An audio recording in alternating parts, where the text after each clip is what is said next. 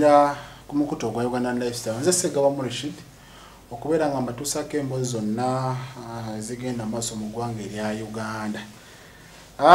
Kati kakati waliwo akabenje akagenze maaso n'okubeera nga kabeera waawo ku luguudo lw'Ejjinja.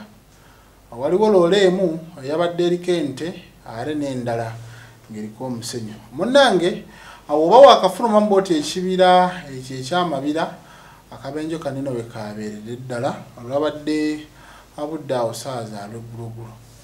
Mu mbeera bw'etyo ababaddewo bagamba nti omugoba wa loole yayagadde okwagala okuwugula kano akanya kakkana ng'ayingiridde munne. Ente zaalabiddwako nga ezimu zifudde ate endala ababaddewo ne basobola okubeera nga bazanguyira ne beefunira ku nnyama. Abantu amawulire gafulumye nga galaga abantu 9 mu njege eno. Kibi nnyo, kibi ddala, era mwenna abaafiiriddwako abammwe kitalo nnyo, kitalo ddala. Kati kakati nalabe ku interview ng'omwogezi wa poliisi mu bitundu by'ebyo agamba nti ensobi yabaddewo ku ddereeva gwe bagezezaako okuyimiriza n'atayimirira. Naye nze ndowooza ensobi mwene embeera tuleme gitunuuliza sayidi eri wabula tutunuulire n'ekinnya kino eno.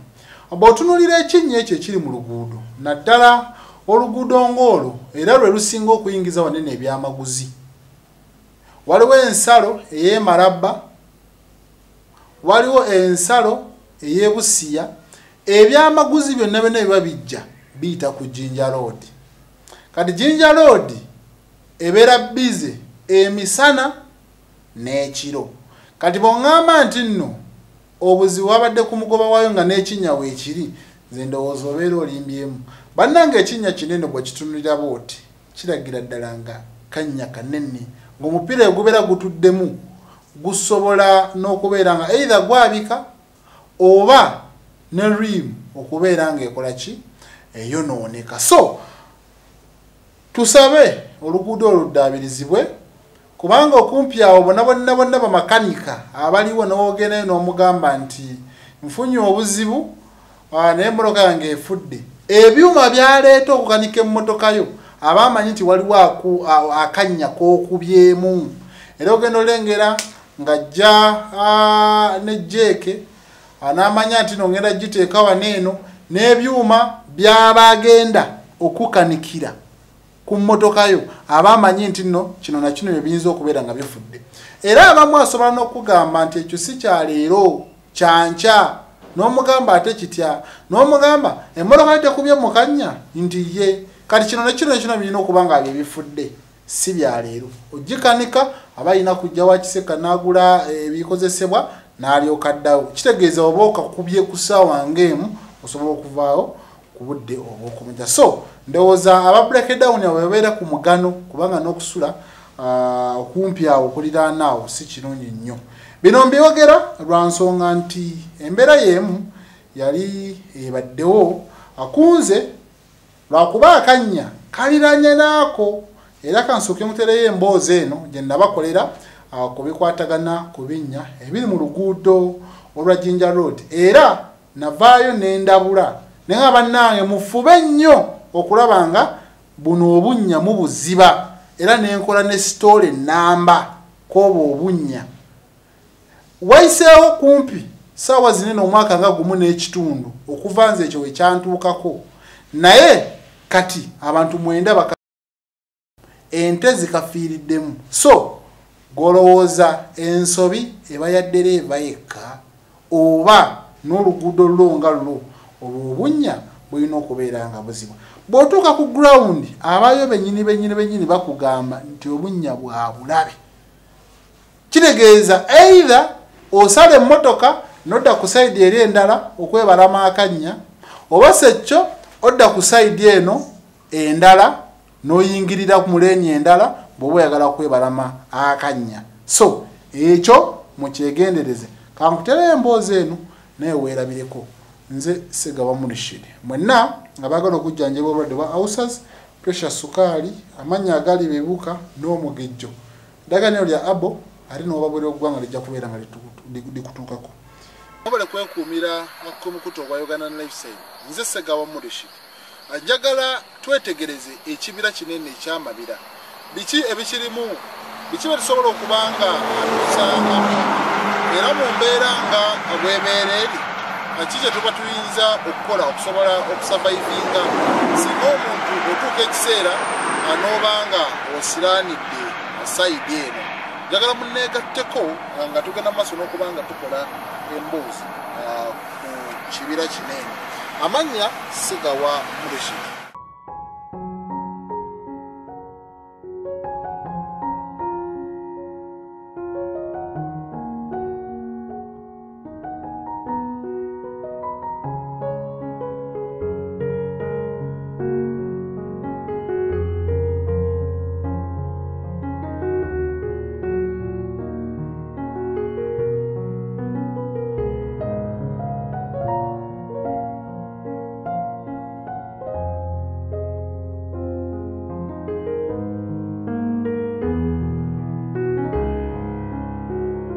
Wano wenyimiridde w'olaba era nga nkyali mu kibira kino eno eky'amabira nga we weetegereza.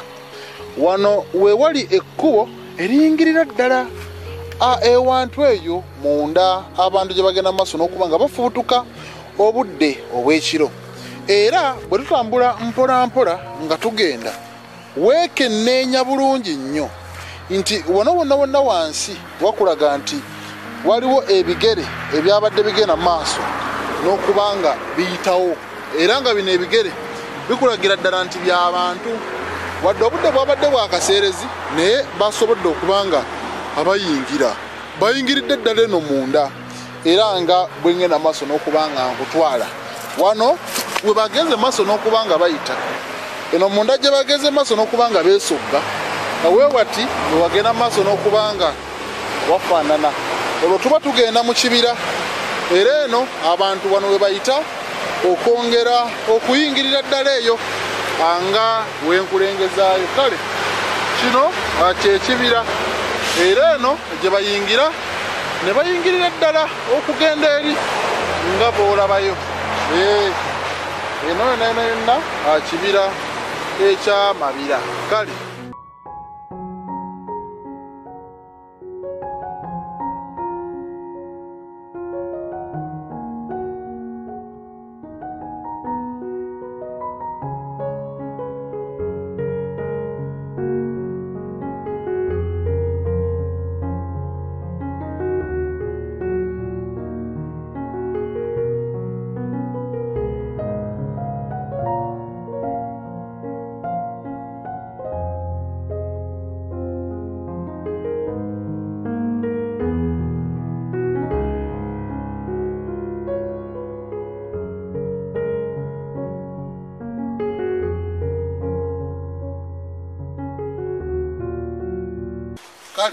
ekyo kyekibira eky'amabira.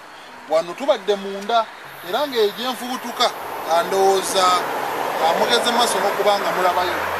Eyo wayingirira ddala munda n'oyingirira ddala munda eyo, era abantu mu budde obw'ekiro eno tekibagana kubeerayo na kubaako bye bagenda maaso n'okubanga abajjayo. Bw'otunuulira sayidi eno nayo wakulagira ddala nti waliwo ekkubo erigendera ddala eri waggulu eriyingira eyo waggulu ate tetutamanyi liba liggukawa, naye nga wano eno mwattu wakulagira ddala nti waliwo ekkubo eriyitwamu abantu. Bwe bwetegerezaawo wansi paka okufuluma mwattu lino kkubo liyisiza ddala abantu. Kale kati kambatuwaale gwe wenna yarayiseeko mu kibira kino eno n'emmotoka nkulage ate omwala oba ekinnya ekisinga okubeera eky'obulabe. Kale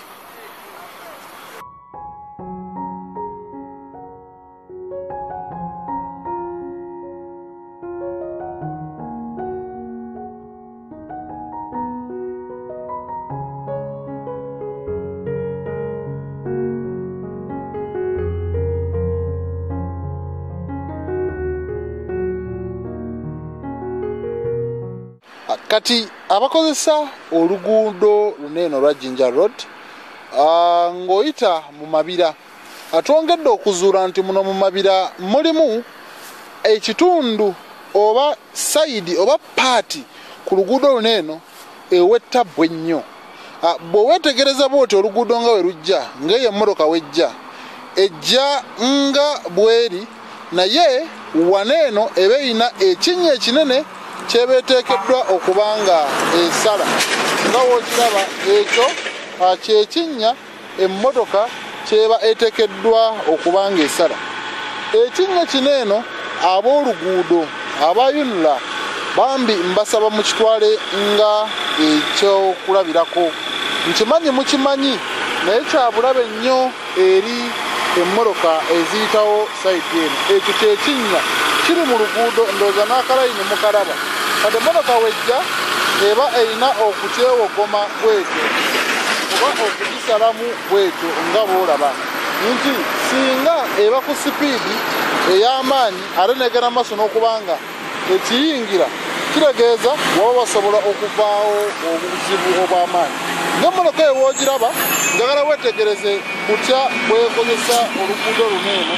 Ekinnya ekyo kibeera kya bulabe nnyo nnyo nnyini ddala, olw'ensonga nti emmotoka naddala zino lukululana singa eba erinnyeemu, kubanga eri wabeerayo eziba zambuka ate zino ezikkirira ziba ziteekeddwa kubanga aziyita wano. Kitegeeza nti oli singa yeeyongerako sayidi seeno ate kiyinza okubeerera ddala ekyobulabe nga bw'olabaawo nti babeera ziba zirina kusala kinnya ekyo, naye ate ziba zongera okunafuya oba okufunza ekkubo eriri sayidi eri. Kati nze ndowooza kyalibadde kyamakulu nnyo ekisookerwako ne kijja ne kikolebwa ne baziba ekinnya kino eno, kubanga kyabulabe nnyo ku luno oluguudo. Nga bw'okiraba kiwanvu, kiri wakati mu kibira, mu luguudo mwe kiri, nti emmotoka esobola okulinnyamu ate negenda maaso n'okubanga yesitula ennyuma y'ekifo. Ndowooza muziraba tezikiyitako zeebalama ne zeeyongerera ddala eri. Kitegeeza bwe zibeera nnene ate okukisiba nakubeera kw'amaanyi. Kati abantu abalina amamotoka mwana wattu nga amatala tegalaba bulungi ne gabanga galaba bulungi, nakyo kiyinza okubeera ekyobulabe olw'ensonga nti munnange obeera ku sipiidi eya waggulu oyinza okyekanga n'otakiraba ate n'oyongerera ddala okukisaabala. Kati ne mu kuyitawo era still kiba kikwetaagisa sayidi emu ebeera eno ne sayidi endala ebeera eri.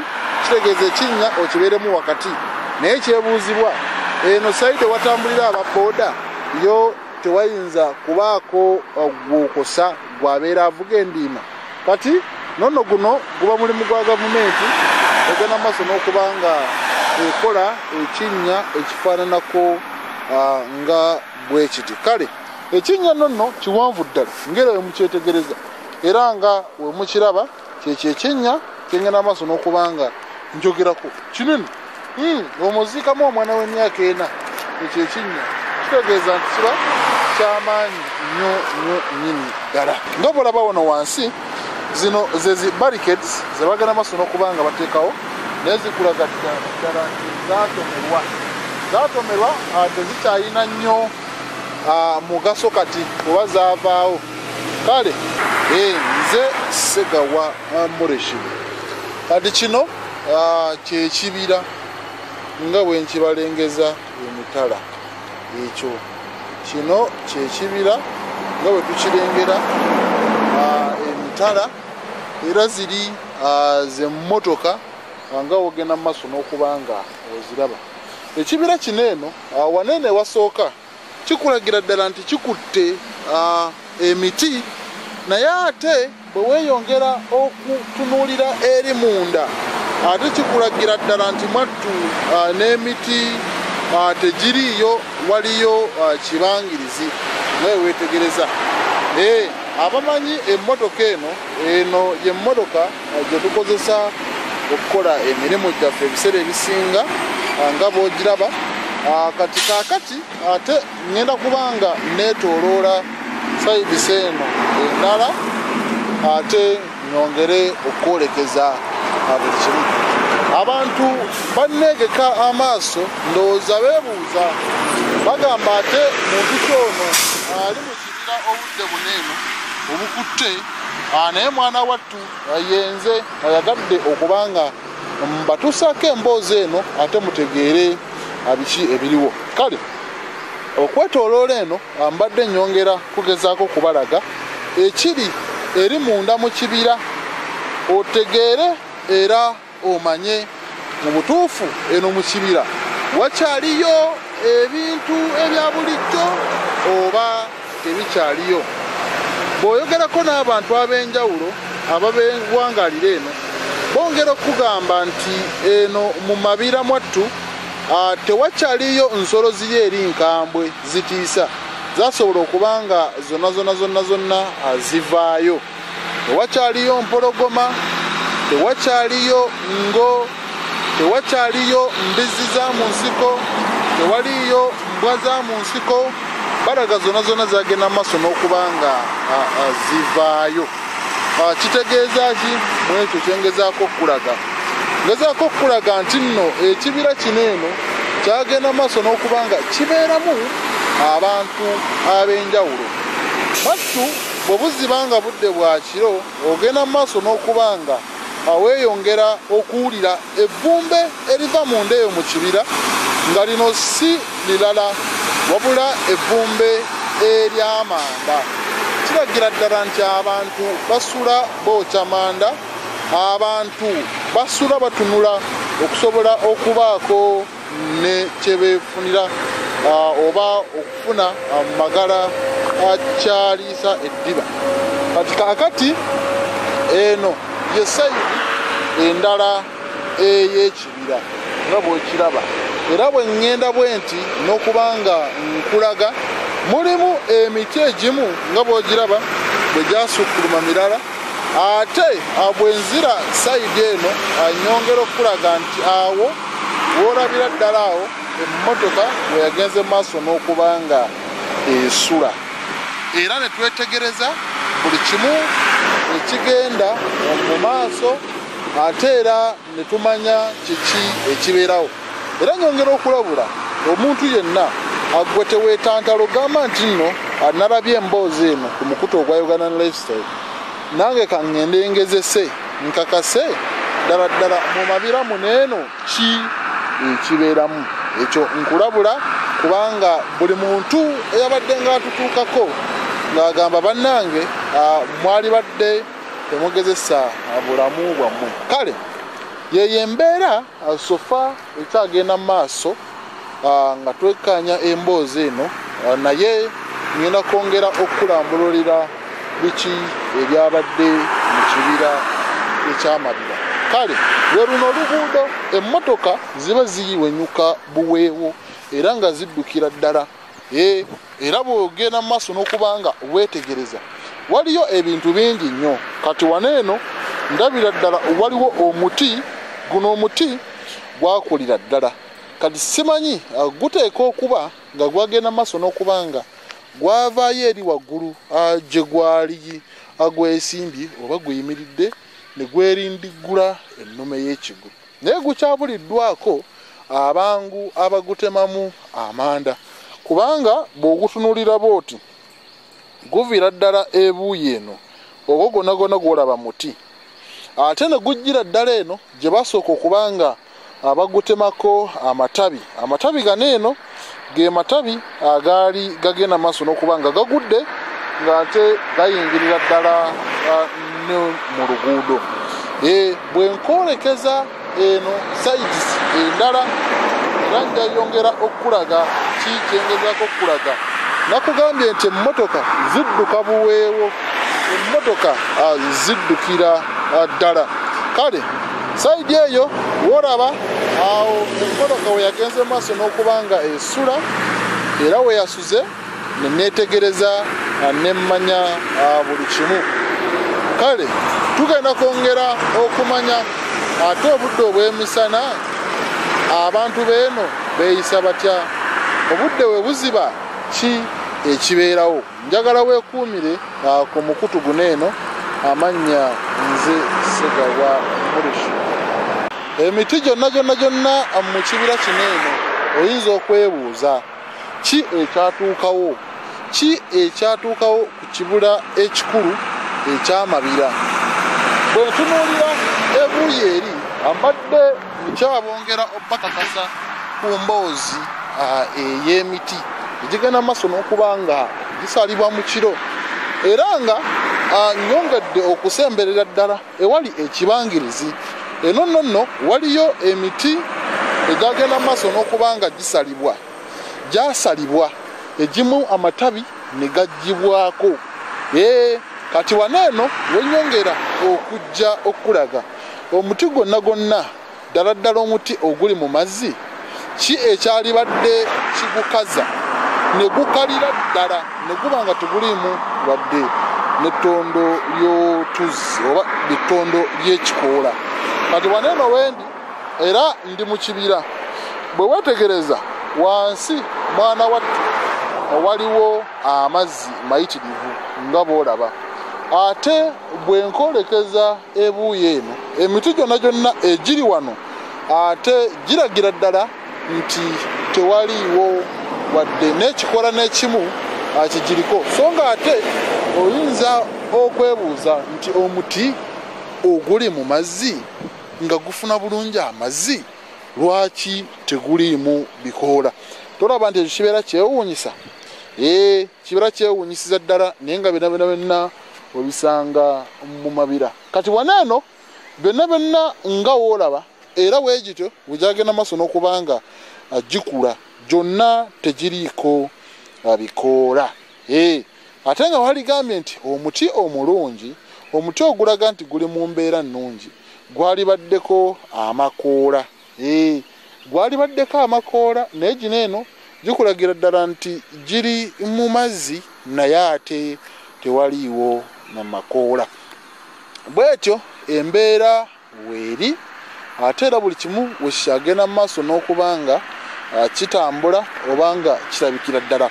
Nonno wano eno era bakulagira ddala nti emiti mingi egigenze maaso n'okuba nga gisalibwayo, kitegeeza nti mu kusalibwa ekibadde kigikolwamu tetutannaba kuzuula. Wano nkulengeza emiti gino egyo gyonna gyagenda mu maaso n'okuba nga gisalibwa, ng'era bwe weetegereza bw'otyo emiti gigenda gisalibwamu mpola. Kyennyinza okuwanuuza nti nagyo gyennyini girina okuba nga amatabi agatemebwa butemebwa. Kati nga bw'otunuulira amatabi ago galaga gatemebwa butemebwa. Ettabi lino eno olirabira ddala nga baalitema butemi, lyagwa nga batemye teme, kyotayinza kumanya kye baali baagala okuba nga abalikolamu. Nonno ne bukuba kutambuza bigere okubeera ku luno oluguudo oba owaddeyo mutima gw'amaanyi nnyo era oba otaddemu kingi nnyo okuguma, kubanga emmotoka ekola sawundi ng'ekuyitako, mwattu n'olowooleza ddala nti oba ebadde ekinnekwe empawo yokka ne sawundi gyekola, olabira ddala nti y'amaanyi. Naye tujja kusaba gavumenti kati ewantu nga wano wennyongedde okubalaga, mwattu si wa mulembe, eri waliyo ekiwonko, kitegeeza nti singa emmotoka eba ewabye nga olaba wano ku luguudo olugenda lwerya mu mpolampola, kati emmotoka bw'eba ewabye kibeera kya bulabe nnyo nti bw'eba yeeringikudde ennume y'ekiko, ate ekiyinza okubeerera ekizibu okutaasa abantu abalimu mu bunnambiro ng'embeera tennaba kusajjuka. Iri eyo y'emmotoka gye twagenze maaso n'okuba nga tusulamu okusobola okufuna emboozi bweti. Era kyenerabidde bagamba pikipiki ku luguudo luno eno zikenderera ddala okuyitako okutandika ku ssaawa emu ey'olweggulo ne zitandika okutya okuyitako. N'emmotoka ez'ebikajjo nga boolaba eyo nazo kati zaafuuka za muswaba ku luno oluguudo. Emmotoka ennamba ennene tekyayita nnyo ku luguudo oluva eno mumabira okudda eno ku katundu akaddako. Kale bwe kityo bwe kiri ku kibira kino eno ekyamabira ekyo twagenze maaso n'okubanga tusula ate twongere okunoonyereza naawe omanye ddala biki ebikwata ku kibira kino eno, kubanga bangi nnyo osobola okubanga obadde mu ggwanga erya Uganda ebbanga lyonna naye nga ebikwatagana ku kibira kino eno obadde tobimanyi, ebikwatagana ku nsolo obadde tobimanyi.